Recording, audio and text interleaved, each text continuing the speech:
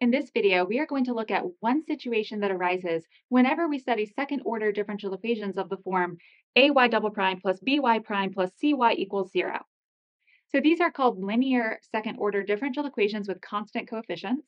The constant coefficients are the numbers a, b, and c, where a is not 0 because if it were, wouldn't be a second-order equation. We also call these homogeneous because the right-hand side is 0. I mentioned the terminology here because we use terminology in differential equations to classify the differential equations. And when we classify differential equations, it helps us know what tools to solve. The particular tool that we use with linear second-order differential equations with constant coefficients is the characteristic equation, also called the auxiliary equation. So for this form, the auxiliary equation looks like AR squared plus BR plus C equals 0. It looks very similar to the starting differential equation. The main difference is that this is a differential equation for a function y together with its first and second derivatives. This is a quadratic expression in some number r. So r here is just a number. It could actually be real or complex. And we're looking for the solutions to this quadratic expression. Okay, so what are those? They're the roots. So just from the quadratic formula, if we solve for the values of r that make this quadratic left-hand side equal to 0, we would say that the roots are negative b plus or minus the square root of b squared minus 4ac divided by 2a. The thing is that you can get different kinds of numbers out of this expression, and it really comes down to what kind of discriminant inside of the square root do we have here. So b squared minus 4ac could be positive, 0, or negative, and each situation we're going to handle a little bit differently. In this video, we're going to look at what is probably the nicest version, which is that this discriminant here is positive.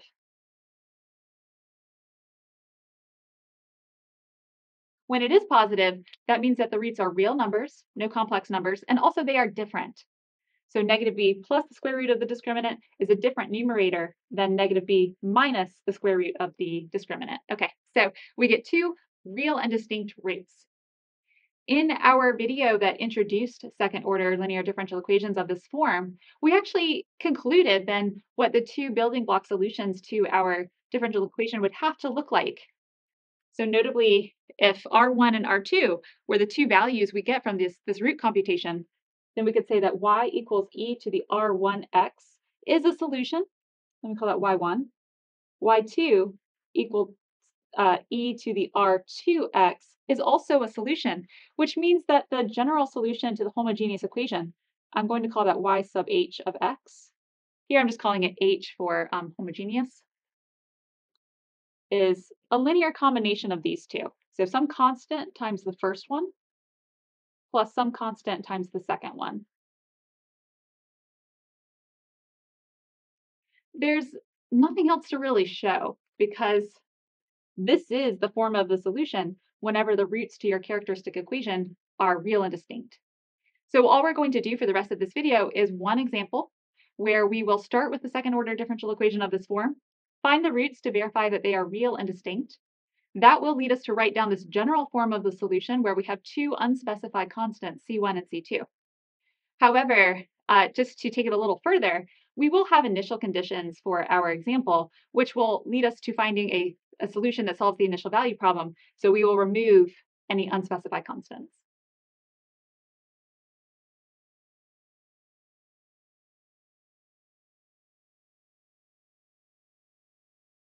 Here's our example of this type of differential equation. Consider y double prime minus 3y prime plus 2y equals 0. We actually have an initial value problem here. So we are additionally told that when x equals 0, y is 1, and when x equals 0, y prime is 0. That's going to lead us to find one particular function that satisfies this differential equation and makes those statements true, but let's worry about that a little later. Let's focus first on the characteristic equation, finding the roots, and setting up the general solution. So the characteristic equation for this second order differential equation is going to look like the same left-hand side, but we basically switch it into a quadratic. So we're going to have r squared minus 3r plus 2 equals 0. This actually factors, but let me just set up the quadratic equation. So we'll say the roots are negative b, so that's negative negative 3. 3 plus or minus the square root of negative 3 squared minus 4ac, so that's minus 4 times 1 times 2, all over 2 times 1. Okay, so that's going to be the square root of 9 minus 8, so that's square root of 1. Because of the discriminant is 1, and that's a positive number, we know that we are looking at the situation of having real and distinct roots. So this is 3 plus or minus 1 divided by 2. So I'm going to write this as R1 is 3 plus 1 divided by 2. So R1 is 2, and R2 is 1. Okay, and you could have gotten there from factoring too. So this factored into R minus 2 times R minus 1. We are now ready to write down the general form of the solution to the second order equation on the left. So the general solution,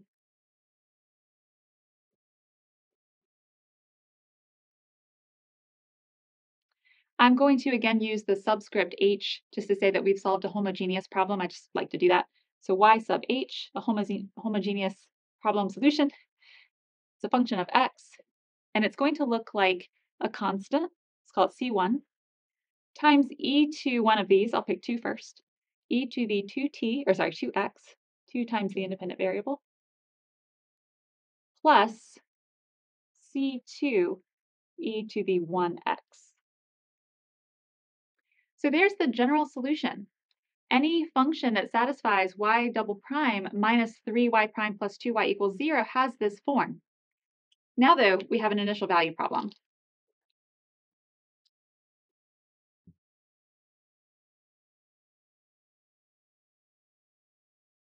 We know that y of 0 equals 1 and y prime at 0 equals 0. For a second order equation, you must be given 2 pieces of information like this in order to find the 2 unknown constants c1 and c2.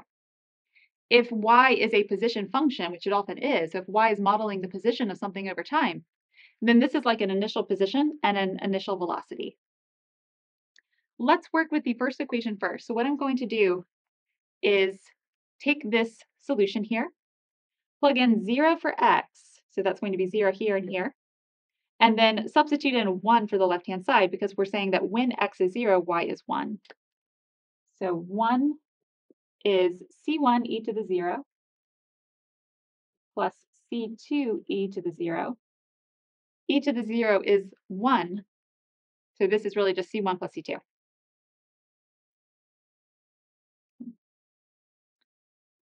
That's what we get when we put the first condition into our general solution. For the second condition, we first need to take the derivative. Let me do a little bit more down here, and then I'll probably switch to working on the right. So then also, y prime of x is just taking the derivative of this expression with respect to x, the 2 drops down, 2c1 e to the 2x, plus the 1 drops down, but that doesn't do anything, so c2 e to the 1x, or just x. So that means, do it right here. If I put in now x equals 0, this left-hand side should be 0 because when x is 0, y prime is 0. So 0 equals, and then putting x equals 0 into these exponents right here, it's going to turn both of these expressions into 1. So our right-hand side will be 2c1 plus c2. Oops, 2c1 plus c2, not plus 2c2.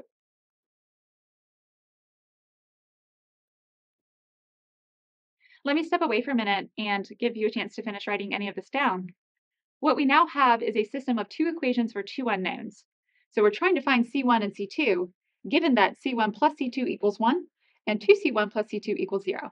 So if you'd like, you could also proceed to solve this system of equations for the unknown c1 and c2. And when you do that, you will have found the one solution, y, which solves this initial value problem.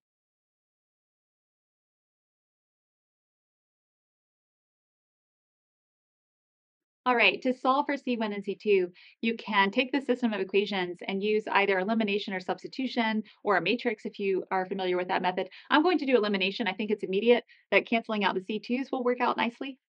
So let me take the first equation I've written here and subtract off of it the second equation. So we will have 1 minus 0 is 1 on the left-hand side. C1 minus 2C1 is negative C1 on the right-hand side, and then C2 minus C2 cancels out. Okay, so just to basically rewrite this, C1 is negative 1. And that tells us, if we look here, that C2 is 1 minus C1, so that's going to be 2. All right, so those are the constants now, which means that the solution to the initial value problem is going to be negative 1 times e to the 2x. So e to the negative 2x plus 2 e to the x. And that's it. So whenever we have real and distinct roots, our differential equations are going to be solved very similar to this. I'm just going to do one example of this, and hopefully now you feel ready to take any linear second order differential equation with constant coefficients, which has real and distinct roots, and set up the general form of the solution. And then if you have initial conditions, find the solution to the initial value problem.